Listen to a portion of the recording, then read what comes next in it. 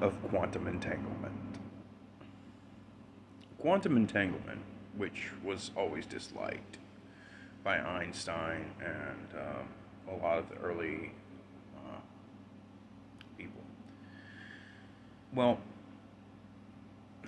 quantum entanglement doesn't really exist. It's the motion of the electrons, of the energy or the particles along the gravity fields.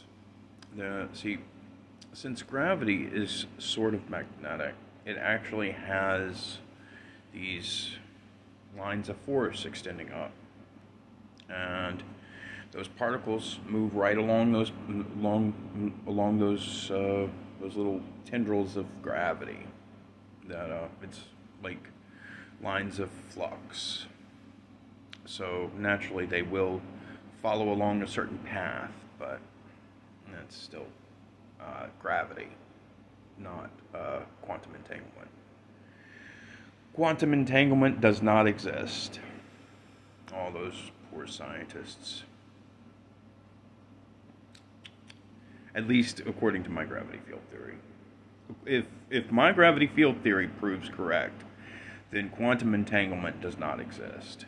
It's simply the movement along using the gravity field